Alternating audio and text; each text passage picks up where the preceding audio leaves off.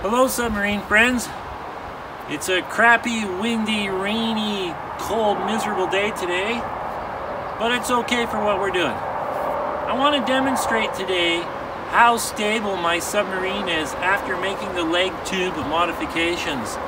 Originally, the leg tube was too small and the submarine lacked volume. With the increased volume, I've been able to add a substantial amount of ballast weight, which has created a lot of stability. Plus, I added trawl floats for buoyancy inside the main ballast tanks. That's really worked out well. You'll notice I've had to add a third ballast tank to the back. I think it's ugly, I don't like it, and it's only for testing purposes. It works fantastic, so what can I say? Anyways, I have 3 small solenoid valves in the back. They're all interconnected. And I have a solenoid valve on each front tank. Those front tanks swing out of the way when it's completely vented. So let's dive this thing. So I just rigged up this little switchboard here.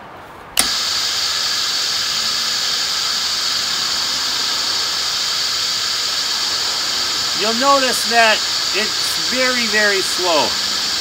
That's because those solenoid valves are temporary. They're just little guys that I borrowed and had laying around. When I finish the sub, it will have one large solenoid valve right behind the conning tower. All 3 tanks will vent into that one valve and it'll sink substantially faster. So you can see the back end is dropping now. Now I'll drop the front end. And I should add, once these tanks are completely vented, they completely swing out of the way of the view of the pilot. We're coming up on the dive cycle where it's the most vulnerable for lack of stability. And that is when the side ballast tanks are completely under the water. We're almost there.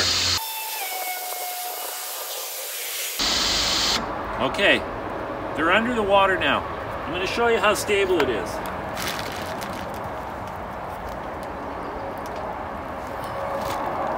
Now you'll notice it bobs around, that's okay, but it stays vertically oriented. And it does so rather well. I couldn't be happier. This is fantastic. So now we'll continue. As it sinks now, the stability will increase because the air volume inside the conning tower gives it more stability. I'll let some out of the front to level it.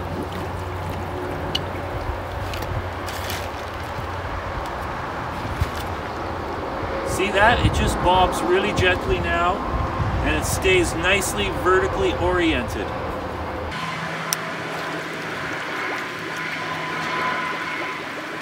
I'm going to let some slack off of the strap. I don't want it to completely submerge because I don't want it to hit the bottom of my pool and damage the tarp, causing a leak. This is just a tarp liner.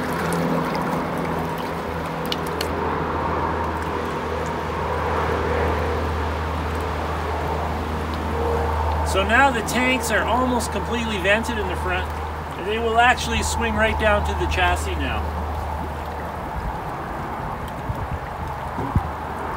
You just heard it go clunk, that's it, landing on the chassis.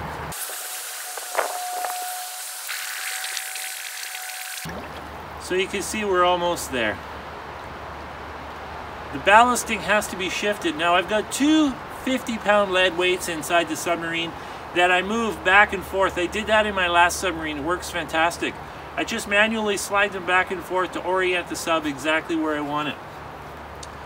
So far, so good. The next step is I take it to Kootenay Lake and I'm going to do a 400-foot test dive with it, unmanned. I just sink it to the bottom.